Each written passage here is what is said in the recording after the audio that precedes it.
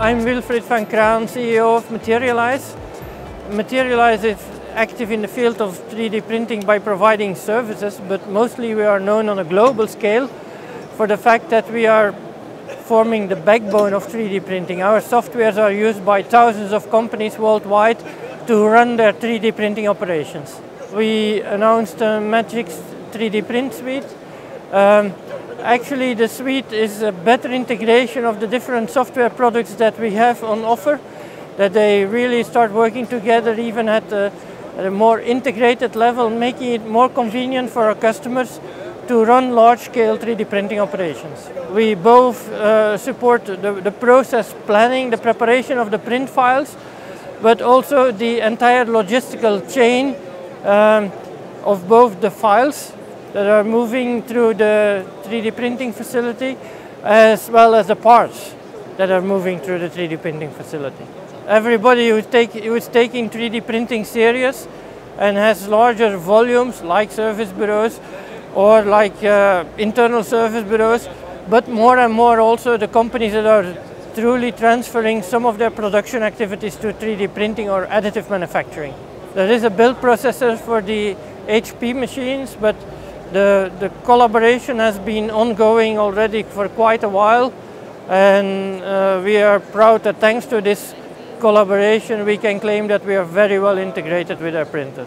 We have supported their file preparation needs during the development of those printers, and today we are starting to test their printers in our internal service operations.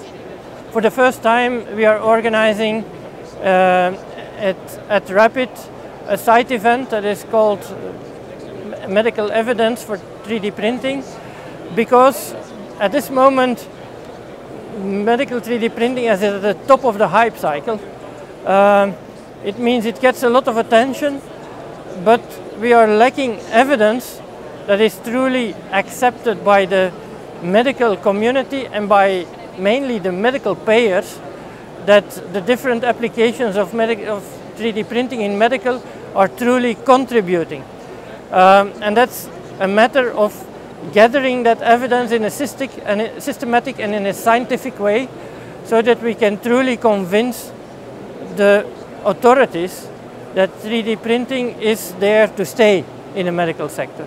It's a bit logical that there are good barriers, because you don't want that people start doing anything with the body of patients, but at the same time those barriers have resulted in standards, in customs that to some extent need to be broken by the new things, the new opportunities that 3D printing is offering.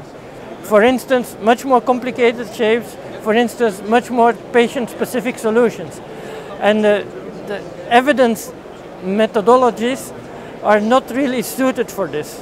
So that's why we want to discuss with a group of specialists how we can streamline the operations and how we can convince authorities to accept other kinds of evidence to justify the 3D printing in hospitals and in medical devices.